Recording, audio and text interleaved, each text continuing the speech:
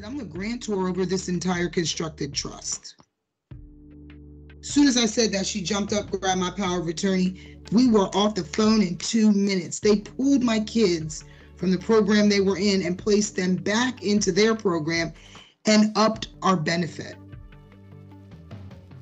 Like we got an updated benefit. Like our cards weren't DS little white cards with the black writing with access. No, ours are like very thin. They come in like, you know how when you get your social and you have to tear your social out of the rest of the paper? Our cards are like that. They don't even look like a regular card. They're like almost like a credit card.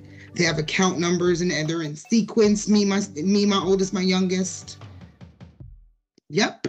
So it's very beneficial to keep your record. It's also very beneficial to know the difference between your citizen and you, and use your citizen for the benefit, because that's really what they were created for.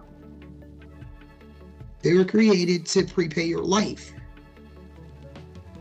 But if you can't get around what each one of them is and what their duty is, the American's duty is to live free or die trying. The U.S. citizen's job is to go out in commerce and make me a return. I need some interest. Right? Make me some securities in the market. Right? So one pays for the lifestyle of the other. It's not a normal dual citizenship when you think about it, is it? No, this is great perspective.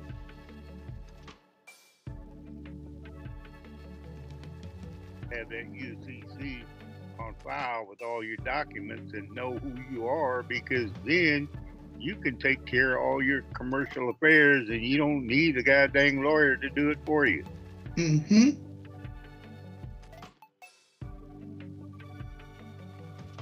Yeah, and a lawyer will argue you down, but they'll get up off your case if they can't handle it. Just stay on your square and they'll crack. I tell them all the time, I said, look, I don't know who appointed you over my commercial affairs, but I'm letting you know right now you're fired. Because you ain't got no business in my commercial affairs. I didn't hire you, and I don't need your help. Gotta let them know. Yep, gotta let them know. You gotta write a letter to these corporations saying, look, I don't know who appointed you fiduciary over my affairs, but whoever, I am now forever terminating your fiduciary duties, and I'm appointing myself his fiduciary.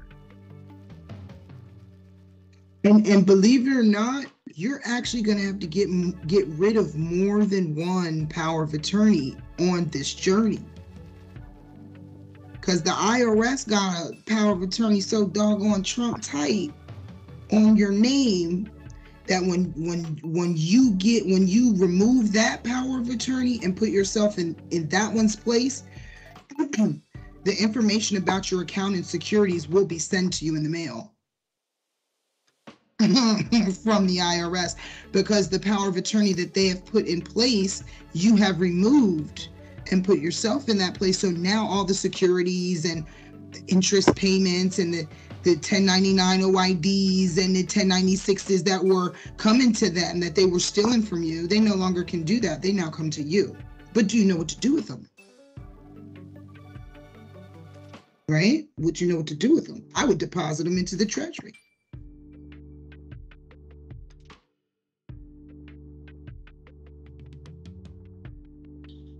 And then how do you use that? Like, what does that look like on a daily basis once you've deposited them? Are you able to go to the bank and get collateral accounts or what? Once your structure is proper. Okay, so the way that we have the courses designed, you guys are starting with secured party first. Most people will start with either A for V or secured party. Okay. The two of them are like peanut butter and jelly.